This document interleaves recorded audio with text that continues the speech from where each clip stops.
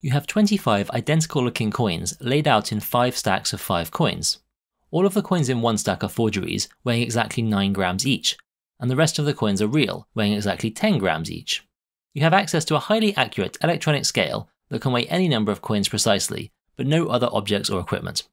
How many times do you need to use the scale to determine which stack of coins contains the forgeries? The solution to this challenge is that only one weighing is needed.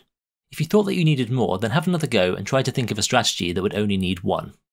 To do this in one weighing, we take 1 coin from the first stack, 2 from the second, 3 from the third, 4 from the fourth, and all 5 from the fifth stack and weigh them all together. This is 1 plus 2 plus 3 plus 4 plus 5, or 15 coins in total, so if they were all real they would weigh exactly 150 grams. That's because the coins were 10 grams each. Since each forged coin is 1 gram lighter than the real coins, if the first stack contained the forgery, then just one of the coins we weighed is a forgery, and so the scale would read 150 minus 1, or 149 grams. If the second stack contained the forgery, then we have weighed 2 forgeries, and so it would read 150 minus 2, or 148 grams.